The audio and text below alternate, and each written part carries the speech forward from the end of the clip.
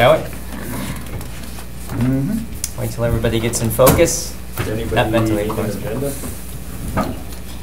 If you got one, I was just going to bring mine up. Thank you. Got one, Rick? Yes, I do. I have one. Don't we need them? Oh, Alderman I've got just wanted to purchase it. Yeah, that's what I'm going to do. Yeah, and actually number 5 as well. He's here for number 5. So. Okay.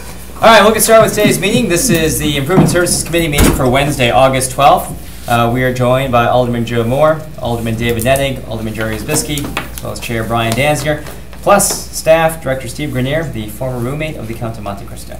All right, item number 1, approval of the minutes from the regular meeting on July 15th, 2015. motion approved. Second? All right, we have motion and second. All in favor? Aye. Any opposed? That motion carries. Item 2, approval of the agenda. If I may, I'd like to move up item 5 as the first item, and then item 10 following that. And then I don't think we need him for 11. Maybe we do? No? Oh, no. No, I don't think we need you for 11. DPWs. And then I think that's it. So we'll return to the regular order of the agenda after that, post-wit. Motion approved the agenda as amended. Second. All right, we motion a second. All in favor? Aye. Any opposed? That motion carries. Item 5, request by Alderman Weary to allow overnight on-street parking on weekends except during snow emergencies in residential areas. The reason I move this up, just so everybody knows, is we do have a gentleman here who was looking to speak on this. However, I have informed him that I did receive a text message from Mr. Weary who was asking to hold this for 2 weeks for alderman and neighborhood feedback. But I did want to at least, again, give you the opportunity if you wanted to speak, sir, or if you wanted to wait until Mr. Weary is here as well. I'll probably wait the 2 weeks when there's probably going to be more people here to discuss it. Okay, I'm sorry, it might be a month because of our summer rotation. So do you want to wait till he's here? Or? Yeah, okay. I'll wait This till he's isn't here. gentleman on number 6, is it? No, that he's here about the overnight parking on the weekends. So not Okay. not the one on Nicolay. Got it. Well, I'll make a motion to, you know what I want to do? I want to make a motion actually to refer this to staff and to get the opinion of the police department, if you could do that, and then we'll bring this topic back up again then at our next meeting. Can we do that? How about this? Because I did promise Mr. Weir we'd hold this. Can we hold with the recommendation to staff to also get input from the police department? To hold the item, which I know this is almost a second communication. Okay, I didn't quite articulated it the way you did, but that was my intent. Understood. I would like them to be at the meeting You- or you- to get us you an don't- opinion before the meeting. You don't even need to include that as part of. All right, I'm just going to refer the staff. If you Or just table for hold 30 it. days. Hold. All Second right. motion. A motion and a second to hold with much discussion. Mr. Nennig? If I could, when we talk about getting input from the neighborhoods, are we talking from neighborhood associations, or what are we talking about? No, apparently there are some individuals that do have some feedback and input on the ability to park overnight on the weekends. I think also Mr. Stoyer has some additional input, even in the downtown area, which I know is something that is a slightly separate debate, but is also inclusive of this as well. Okay. Which is actually something I mentioned with the member who's here today, that one of the challenges with this, or not challenges, but one of the topics related to this discussion is this going to be a universal thing throughout the entire city, or is this overnight parking on the weekends going to be, again, in the non-parking metered areas, or is this only going to be in the residential areas? So. Okay. And even though it specifies residential areas, I know that was one of the topics of what will define that. So, Okay. all right, we have a motion second to hold till the next meeting. All in favor? Aye. Aye. Any opposed? The motion carries. All right, sir, we will hold that though, but you've heard our conversation on it, and we'll also be getting some feedback from the police department as well. Okay? Thank you. No problem, sir. Thank you for coming. Item number 10. Report of the purchasing manager. Item A, request approval to award the purchase of chemical treatment for root control in sanitary sewers from Duke's Root Control for 2015 for an amount not to exceed the $40,000 budgeted for this item. Staff? Every year, Department of Public Works performs a root treatment program in our sewers. This program involves placing a chemical in the sewer which will attack the root system from the inside of the pipe. The roots are problematic because they will back materials up, keep solids collected, and they ultimately result in backups within our sewer system. A few years ago, we did go out and we had some correspondence between our risk management division relative to the different service vendors who provide this service line. And there was some discussion relative to the type of chemical and the exposure to that chemical suffered both by the general public and the workers performing the work. And the chemical that's utilized by Dukes is more friendly, it's less toxic. There are not the environmental liabilities or exposure liabilities associated with this chemical. Dukes, I believe, is the only service vendor that we have been able to find who utilizes this material. So It's EPA approved. it's an EPA. The other material was still being investigated by the EPA. Correct. There's some significant case studies, especially on the West Coast, relative to the other material that had been proposed by the other service vendor. So in essence, what we are left with is a sole source vendor, and I believe we have brought this forward as a sole source. Yeah, it was approved as a sole source in 2012.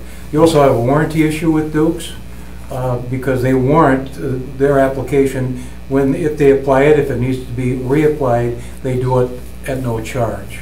Okay. So under item A, what we're looking for is the approval to approve our sole source vendor for the 2015 year. And then under item B of this number, we're looking to pre-approve on a basically a 5-year basis, so we don't have, right now this is somewhat procedural, and if it is somewhat procedural, provided that we have the funds available, we will perform the root treatments program up to the budget levels. Sure. And then, again, this will be part of the annual budget that we will review and obviously set the limits. I believe this is a part of our capital program. Yeah, I believe this is a line item in the actual budget. I thought it was. It's included in the budget. Yeah. Okay, so it's Correct. budgeted funds. That's what I'm Yeah. saying, yeah. Yeah. Because I remember we had this debate last time, too. Yeah. Yeah, we Actually, plan for this every year. yep. Actually, and if you don't mind, I'll actually read item B. B is to request a pre-approval to purchase chemical treatment for root control in sanitary sewers from Duke's Root Control for 2016, 2017, 2018, and 2019 for amounts not to exceed the annual budgets for this line item. Mr. Moore? I have two questions. The first is, our program on the root treatment, is this like a mapped area, northeast side, southeast side, on a year-to-year basis, or is it just hit the city as is felt as It's a needed? combination of factors. It would be areas that are identified as a result of complaints through backup, and/or areas that are identified through our basin-wide televising. Our city, we have the city broken up in different sanitary drainage basins, and when we complete that basin televising, if we find an area there that we have root problems on, then we target that area. So it's a combination of our closed circuit TV inspection in areas, and then other areas that are either on a complaint during the course of the year preceding the treatment, or if we have areas that we know have had root problems in the past, then we go back and do a reinspection. Generally speaking, I think this is good for 5, 10 years, something Yeah. like that. For some reason, I'm thinking 5 for sure. Yeah. So, for instance, if we treated an area in 2009, we'd go back in 14 and take a peek at it to make sure, and if there were roots coming back, then in 15 we'll go back and treat that area as well. Okay. Then the second part of that is, as you know, I mean, there's sewer backups quite often in older districts, smaller pipe. So, the next question is that what is the opportunity that we would exceed that budget? I mean, is 40,000 enough? I understand that's the budget number we put out based on the chemical we're using in the sole source. I mean, is this going to accomplish what we want to get done? It is, yes. We do go through, and based on some historical averages and Okay. information we may have gleaned from CCTV activities, we have a pretty good idea of what the program's going to look like for the coming year. All right.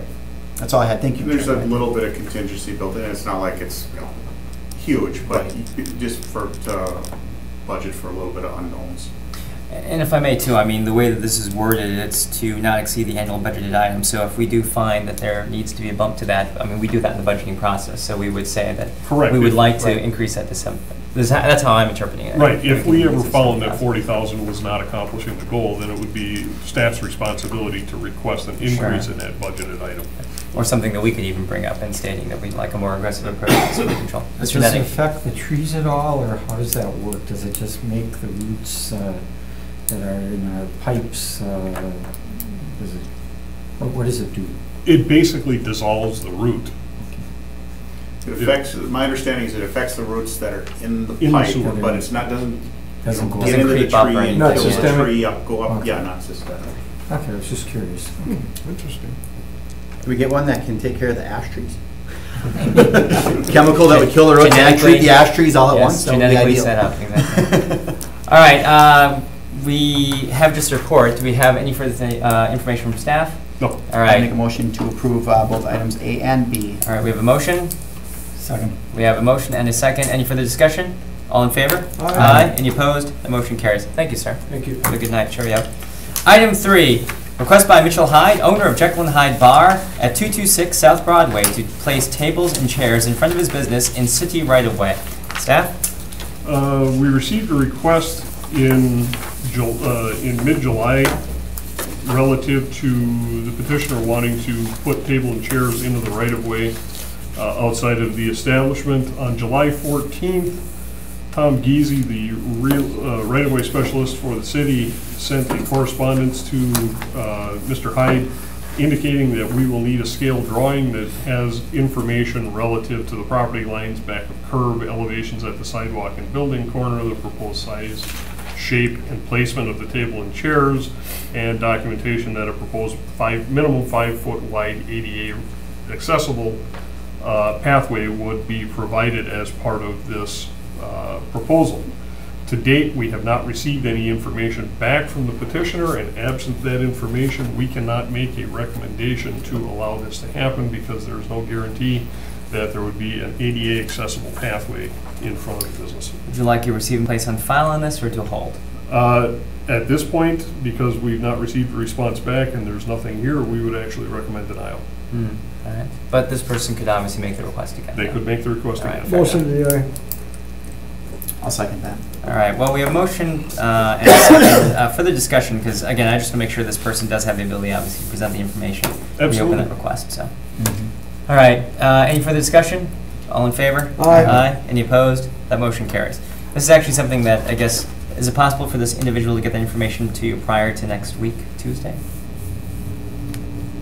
It's possible that if that happens and it's staff's determination that that the proposal does not meet with the minimum requirements that we would set forth, that we would still have a denial. Fair enough. All right, I just wanted to make sure in case this is something that comes up next Tuesday. Yeah, ideally, what we would prefer is to have the information presented so that we could discuss it with the committee and make a reasonably informed decision here before making any kind of Sure, at the council level. recommendation and With the discussion. proper format. Yes. All right, fair enough. Item 4, request by owners of the Quinn and Platten buildings for an easement to place dumpsters within the Lot F right-of-way. Staff? We received a request on August 4th for the placement of these dumpsters. On August 4th, Tom Geezy sent a request back to the petitioner indicating that we would need a site plan showing the location of the dumpsters on city-owned property, along with some additional information before this request can be submitted to the Improvement Service Committee for their recommendation. As of today, we have still not received that information, so recommendation would be to deny. All right. Motion denied. Second. All right, very similar to the last one. We have a motion and a second. Any further discussion? All in favor? Aye. Any opposed? That motion carries. Item number 6, request by Alderman Weary on behalf of Jamie Blahoviak at 1212 Nicolay Avenue for 10 additional on-street overnight parking exemptions for 2015. Staff? Received a communication from Alderman Weary indicating that the petitioner would like another 10 exemptions for the year. They did some construction on their driveway. It was blocked for 2 months and they used up their exemptions. Don't have the information here with me, but I did also receive a communication from the Blahoviaks.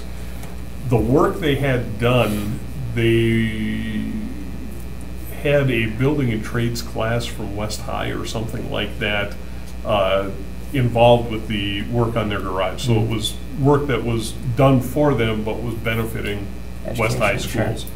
And the students who were performing the work had a construction trailer, and they placed the construction trailer in a driveway blocking access to the driveway and the garage. That work went on for about 2 months because the students were working 2.5 hours a day approximately. As a result, the property owners used up the available number of occurrences to allow on-street parking in a residential area, and they are now left with the remainder of the year with no exemptions.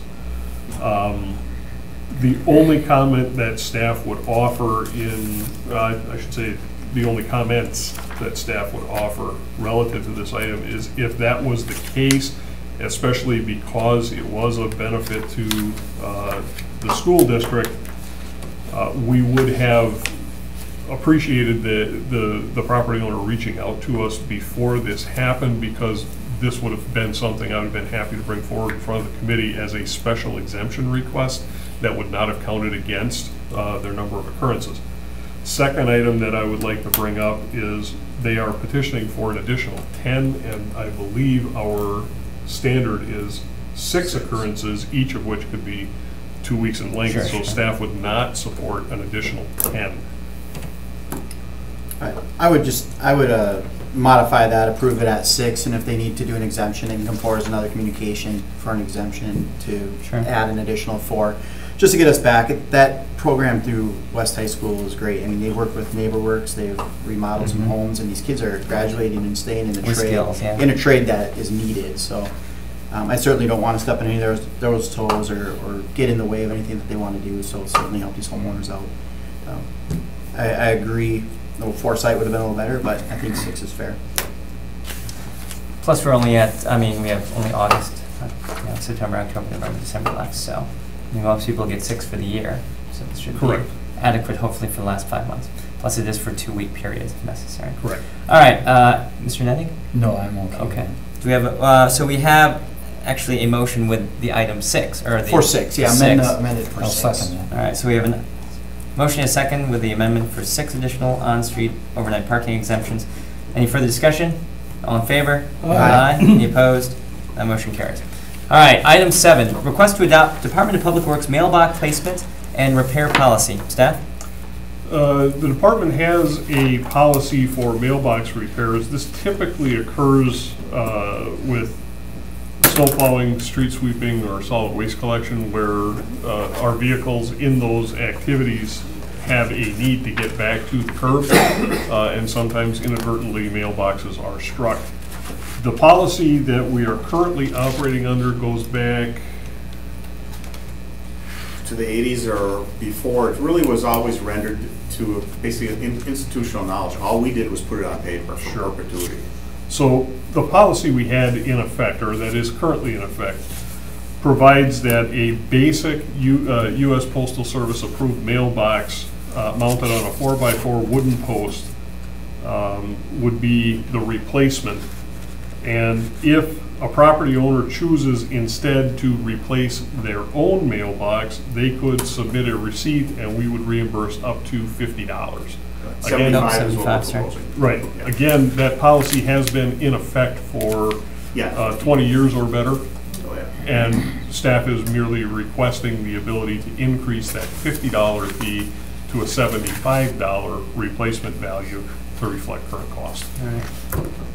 Mr. Moore?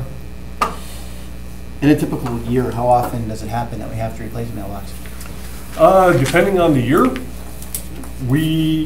I have been around for winters where we've had significant plow events, where we've had 20 plow events for the year, and it's not at all uncommon on a bad snow event if visibility is affected and, we get 6-8 inches of heavy, wet snow, we could impact 20 mailboxes in a plow event.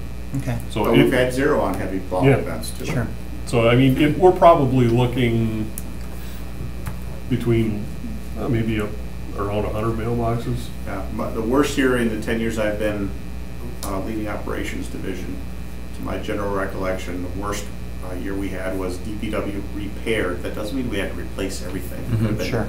Mailbox got knocked off, we had to replace a mailbox, or the whole thing, or just the poles.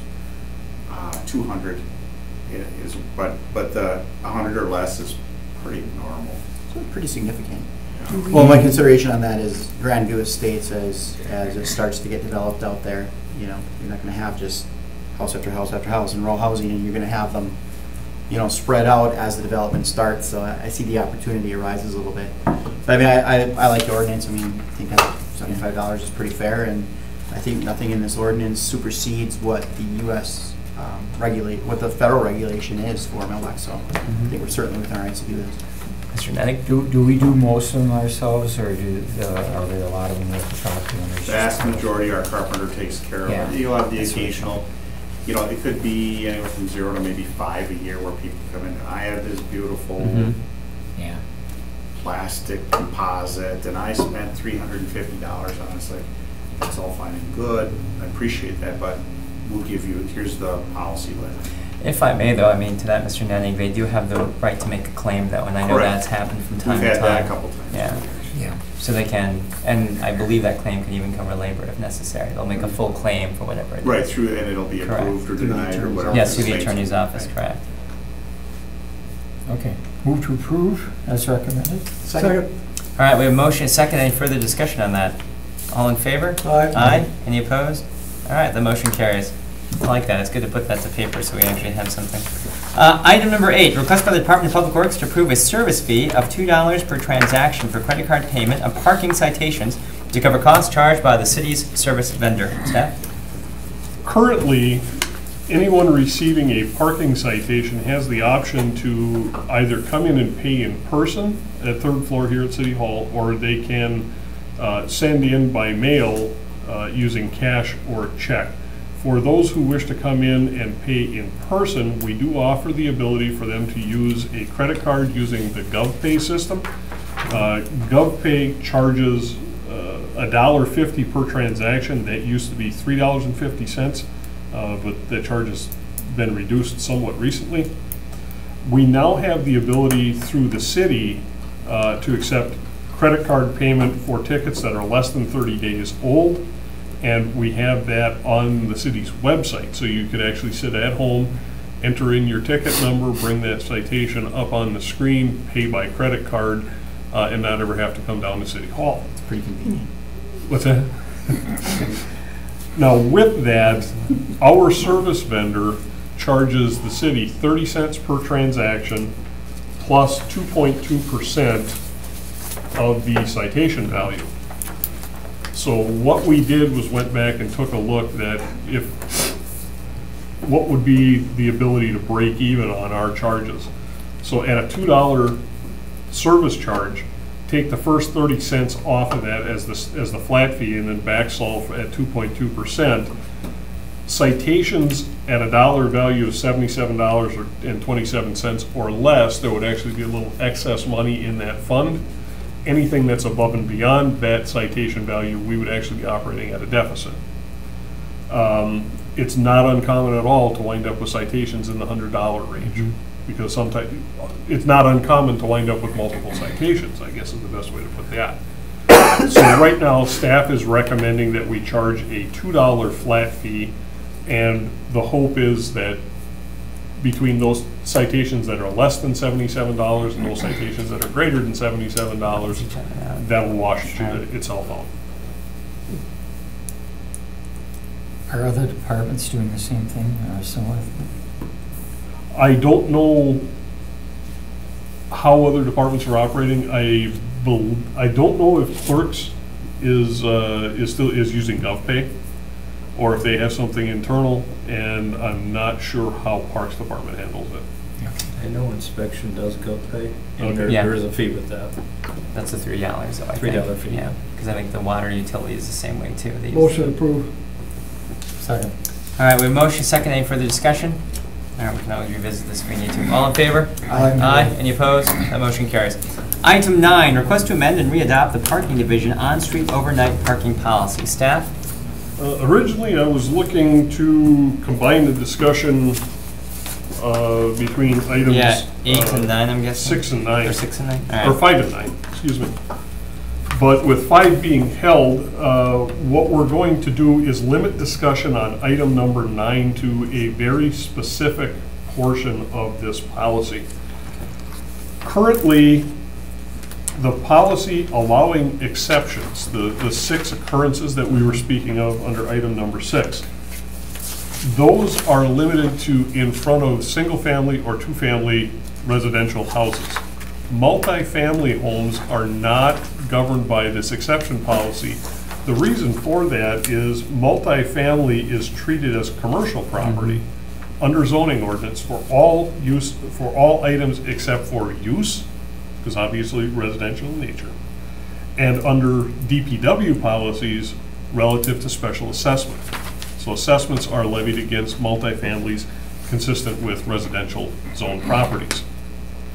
But when we talk about off-street parking, the need for off-street parking and the number of off-street parking or places that need to be provided on multifamily residential, those are covered and considered to be commercial under zoning codes. So multifamily housing needs to have no more than 15 stalls, which are then broken up by an island. And, you know, all the green space requirements need to be met. So as a result of that, we do not feel that the on-street parking exceptions that are granted for residential properties would apply to multifamilies, single-family and two-family residential only. So that's the only part of the ordinance we are looking for concurrence on tonight. I guess staff would recommend that we maintain that policy, and we're looking for some feedback from the committee on that. Discussion? I don't see a problem with it personally. I mean, it's very realistic. I think this, because we've had a couple of requests on that, haven't we, from a duplex? We've had some requests from apartment buildings, Okay, basically, that we have denied because of the policy. So duplexes are included. You Yes. That's what I'm still saying, gotta do yeah. duplexes. Single family and duplexes don't change. Yep. It's the big apartment complexes We where don't want to. everyone and their brother lives there and they got their buddies sleeping over. Nope, I think It's that's, hard to manage and you run out of space. I think it's very realistic, and that's the role of the apartment complex as well. Well, I so. think our policy says that the exceptions that you can get, the 6 exceptions apply per address. So, like even if you had a duplex, Still have to address it. would it, I mean, would it fall- Often duplexes are 242 and 244 or 242A and B. So if So the it is- addresses are separate, then it. would Correct, apply we can to- definitely differentiate that. So, because we are probably going to revisit this, do you want us to still approve the amendment to the policy now, knowing we still may be amending it later on? I think it was worthwhile for us just to have the discussion, so this is on your mind. I would have no problem with holding this and taking this item up as part of the larger discussion with item number 5 next month. Well, I think that might have a little more invested discussion, so I would almost prefer that we just adopt this now. And that's perfectly fine. know what the Either way committee thinks. is acceptable. to us. Just to kind of have that taken care of, so we don't have to explain it next time on. Does that make sense? Motion to That's- adopt as explained. All right. You have a second? Yeah, I agree. Does everyone think makes sense with that? Yeah, Okay. yeah, I'd rather take care of that today. All right. Okay, so what we will do is we will make sure that the motion indicates that it's to approve the request to readopt the parking division on-street overnight parking policy relative to applicability in front of single-family and dual-family residential properties only. Yeah, no, that makes sense. So it's very specific to only this topic. That's Gotcha. what my motion is. All right, fair enough. We have a second by That's Mr. what I thought I Moore. heard you say. Thanks. That's exactly what I heard. We have a motion, a second. Any further discussion? All in favor? Aye. Any Aye. opposed? The motion carries. Thank you, Mr. Grenier. Item number 11, review and award the following contracts to the low responsive bidders for item A, parking ramp repairs, 2015. Item B, pavements, 3-TAC 15. Staff? Item A, parking ramp repairs, we received 2 bids, Central Restoration LLC and Merit Construction Services. Central Restoration was the low responsive bidder and has been the vendor who's been the successful bidder for the last several years. We're very happy with the work they've provided and would recommend approval of the contract. All right. Do Motion approved. we have a second? Second. All in favor for item A? Parking for, aye? Any opposed? That motion carries. And pavement 315, is this Marshall Avenue? Received 3 bids, Peters Concrete, Bent Construction, and Marashik Excavating. Peters is the low responsive bidder and recommend approval. Move to approve. Second. All right, we have a motion and a second for item B. All in favor? Aye. Any opposed? The motion carries. Item 12, report and award the contract Park Project 2-TAC-15 amusement ride distribution and control system replacement to the low responsive bidder. That should make you happy, Mr. Zavisky. Staff? If you remember last month we had a contract that pursuant to the authorization invested in the department back in May to award contracts where a timeliness component was involved. We reported one of those out, and the way that we reported it caused some confusion on the council floor. I remember that, yes. So I did have a conversation with Alderman Sladek after the last council meeting, and what we came up with was this type of a report. So what we're going to do is report out that there was one bidder for the project to replace the distribution and control system on the rides at Bay Beach. That was Eland Electric Corporation. The bid was in the amount of $72,200. That bid was acceptable to the Parks Department, and as such, that contract has been awarded, and we are simply reporting that out. Motion approved, need a motion? I think what we're it's looking for is to receive receive and place on because file it's the not an report that approval. we awarded. So moved. I'll second that. All right, we have a motion and a second, receive and place on file. All in favor? Aye. Aye. Any opposed? The motion carries. Item 13, request by Wisconsin Public Service Corporation, do they still call that? For a 15-foot wide utility easement across lands owned by the City of Green Bay, tax parcel number 6, TAC 7, TAC 1, adjacent to Hurlbut Street. Staff? This would be at the northeast corner of North Military Avenue and Hurlbut Street on the piece of property immediately to the west of our existing yard waste facility. We're going to be putting an electrically controlled tub grinder in at the yard waste facility, and they need to be able to bring the electrical service in. Gotcha, we need that. So staff is recommending award or approval of the easement. Motion approved. Second. All right, that seems pretty obvious. All right, we have a motion and a second for item 13. All in favor? Aye. Any opposed? The motion carries. Item 4, when are we getting the tub grinder, by the way? Are they in? What's that? Is the tub grinder in? No. The tub grinder, excuse me, is on order. All right. Item 14, approval of the following temporary limited easements, TLE. Humboldt Road, County Highway N, Cornelius Drive to Spartan Road, project ID number 4987, TAC 02, TAC 56.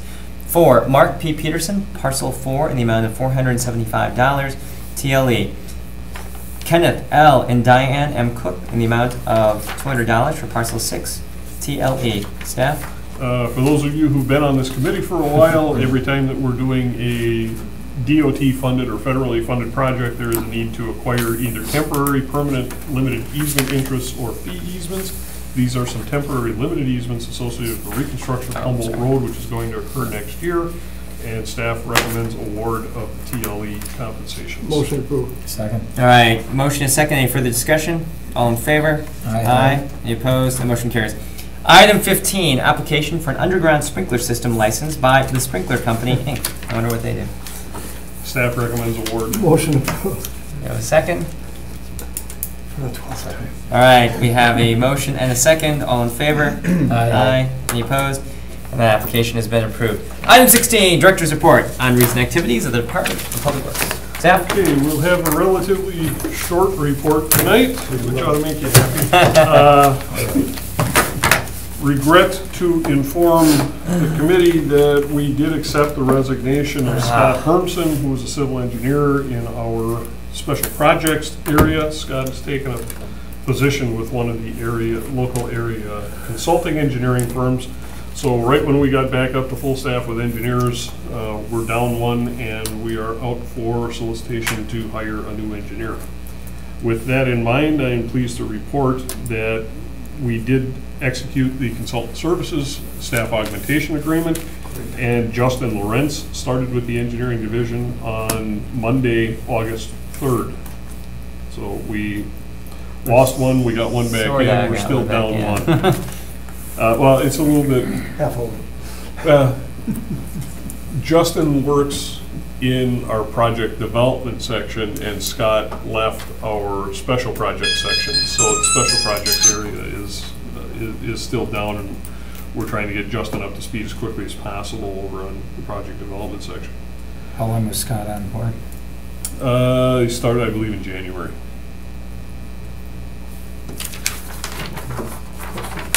Mr. Wisniewski. Do you do exit interviews with these people? Oftentimes we do. I believe the exit interview process is administered through the Human Resources Department, and I believe it's a questionnaire that's voluntary. I don't believe it's mandatory. Oh, okay. With that in mind, I did have a conversation with Scott.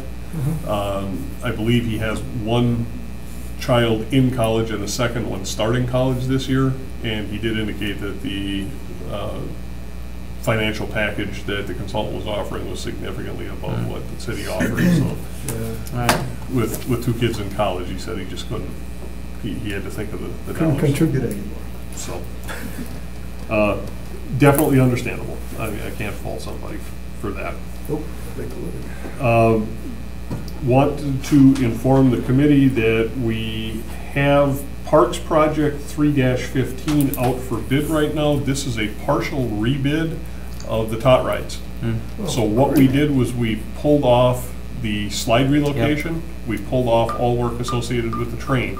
And this is simply to get the kiddie pool out and get the new tot rides in. Those bids are due next Tuesday, August 18th. Provided that the funding is agreeable with Parks. If Parks tells us that the dollar value of the contract is okay and they have the funds in their program to cover it, this would be one of those projects where timeliness aspect would be adversely impacted. The funds are available in the program. The intent would be, with concurrence of Parks Department, that I'm going to award this next Tuesday and simply report this back out at the September meeting. So when I know of it going into a meeting, I would like to make you aware that that is our intent. Cool, okay. Had a conversation with Parking Division late last week. We've been getting a lot of complaints in the Broadway district about abuse of the time-limited parking zones. So this has historically been addressed by the Parking Division on a complaint basis. And by that, what I mean is a business owner in that district would call and say, we think somebody is abusing the time limit. So we would go over and investigate that on an individual complaint basis. And what we've been hearing a lot of from folks we've talked to out there is a situation where we go and we talk to somebody who's violated that time limit zone, and staff is being subjected to, well, that car has been here longer than I have, why aren't you picking on them, kind of thing. I drafted a communication to On Broadway Incorporated and the Business Improvement District Board officers late last week, or Monday of this week, and informed them that, you know, the situation has occurred. I don't like putting my staff in that kind of a subjective arena, especially my field staff, who shouldn't have to deal with those kind of issues. And I also identified to them that equitable treatment is something that we strive for in management here at DPW. So we want to be sure that everybody has clear expectations of what we'd like to see, and that we're consistent in our enforcement of those expectations. With that in mind, we are going to start enforcement of the time limit zones consistent with how the signs are posted.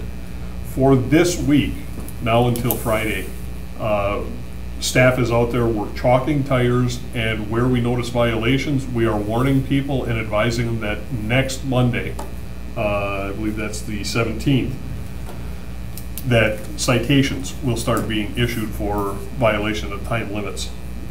Since we put that notice out, I received communication back from 2 of the board members within the BID and one business owner who's, the BID took my message and forwarded it on to all the member businesses of the BID. 2 of the BID officers wrote back to me, and one of the business owners within the BID wrote back, all 3 of which were thanking Parking Division for stepping up to start enforcing the time limits. So there is support for this within the BID. I think they realize that there's been some abuses, and they understand that the time limits were put in place primarily to allow turnover within those stalls for patrons of the business, and it may not necessarily be the patrons who are parking there, but more employees, which defeats the nature of getting people in and out of those stalls to come in and out of the businesses. So we are getting some support there.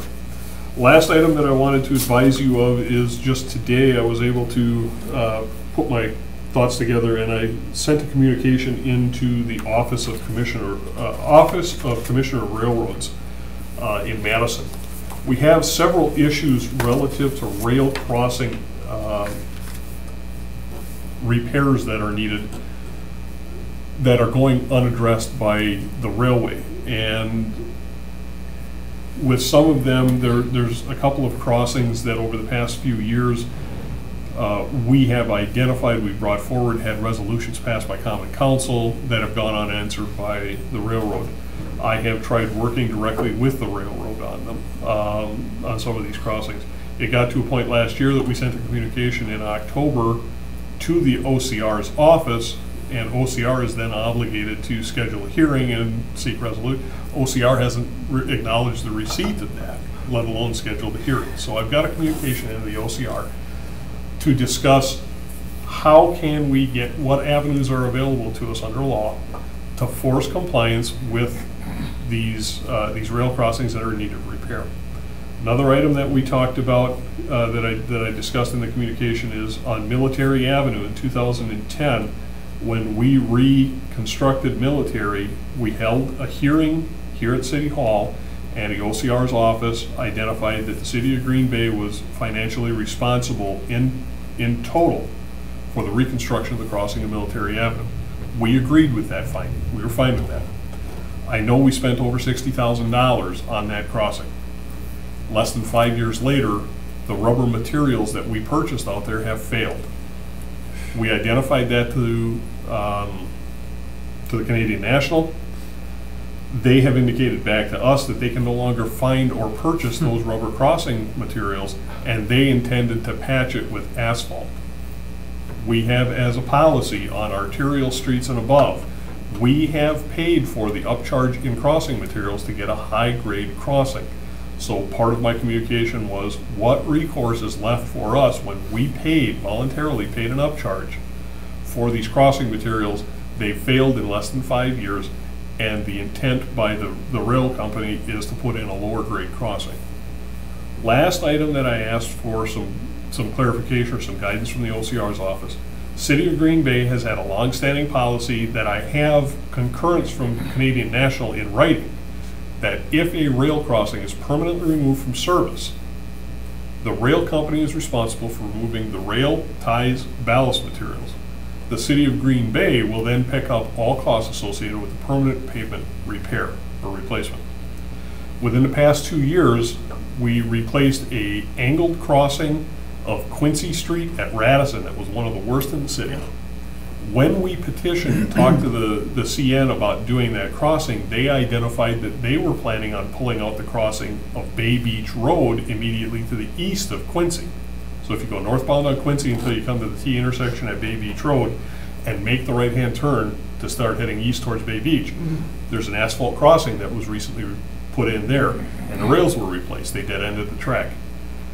It's my understanding that there's a proposal out there to reinstitute rail service across Bay Beach Road at that crossing after we paid to have that taken care of.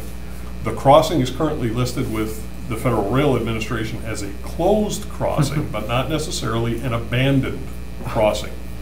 So I provided information to the OCR's office with our policy, the concurrence from Canadian National, the fact that we have done this in locations, and now what recourse do we have if the rail company decides to try to reinstitute service at that location again? Does the local municipality have the ability to negotiate items such as the type of crossing put in, maintenance responsibility for that crossing, and a commitment to maintain it in trafficable condition, and recovery of costs for the pavement repair that we voluntarily put in? So I'm hoping to get some response back from the OCR. I know rail crossings have been a very hot button item with a number of people. So I want to make sure that you folks know and that we get into the minutes for the director's report that we are actively working with the OCR's office down in Madison on this. This does play into account with the crossing of Elgin at Century. There, I did go out and take a look at that crossing. The switchgear that would direct trains off of the main line onto the spur that had previously been served by that crossing. The switchgear has been removed, has been for some time, and on the east side of Elgin Road, where the tracks used to go tail out in an east-west fashion, there's a new building there. So there's no possible way that that rail could be put into service for any use at all, unless that, I believe it to be a warehouse on the west side of Elgin Road, unless that warehouse were removed. So I was going to talk to the CN about simply removing that track, and if they didn't have the ability or the time to do the track removal, I was fine with our forces going out there and pulling that rail out of there and using our pavement repair contract. We're going to repair it just to get that one done. But if a closed crossing is not an abandoned crossing, we are going to change our policy, and we are going to insist that if we're contributing the money to this, that the CN or any parent railroad will have to petition Federal Rails, FRA, to permanently abandon that crossing, and they would have to negotiate in good faith to reinstitute a crossing in the future. Otherwise, we're spending money that we could be out in 2 years. Exactly. Wow. All right. Do you hear any more on the one on Henry Street that we had an agreement with them? That's one that I referenced in the communication that, we actually sent the communication down to your office and you haven't responded. What's going on? Yeah, that's been going on a year, hasn't it? Yeah. Oh, Yeah. yeah, that was Got a lot in of complaints on 2014 that. Okay, that I was was done. about to say, I know, see, you're okay. All right. So there are several of them. There was one on Lombardy Avenue at Ashland that was supposed to be ordered in. That was part of that communication last year. The Henry and Farland, which goes back to 2007, that was agreed to and never completed.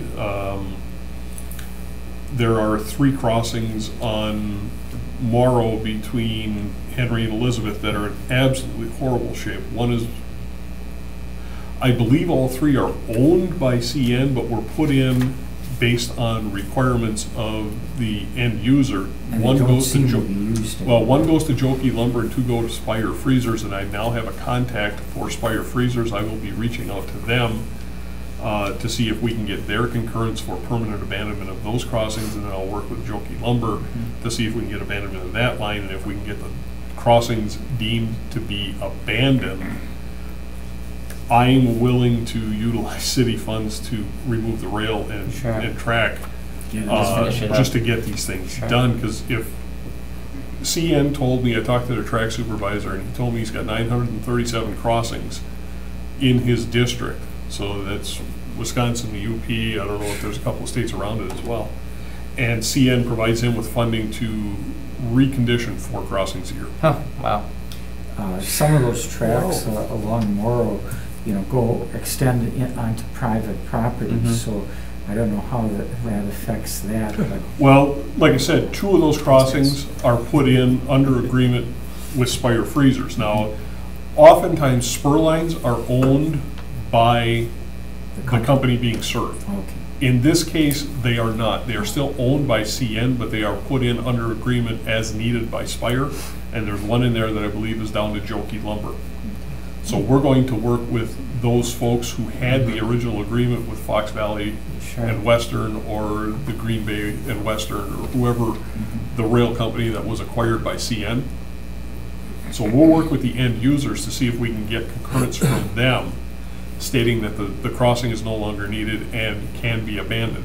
If we can get that, that gives us the case to then go to the CN to declare it an abandoned crossing. And then we can And once it's abandoned, as long as we get concurrence from the rail company, then we don't have the time, and we don't have the funding, we don't have the manpower, whatever, to get these crossings pulled out. If we can hire a contractor of our own or utilize internal forces to go out there and physically pull that material up.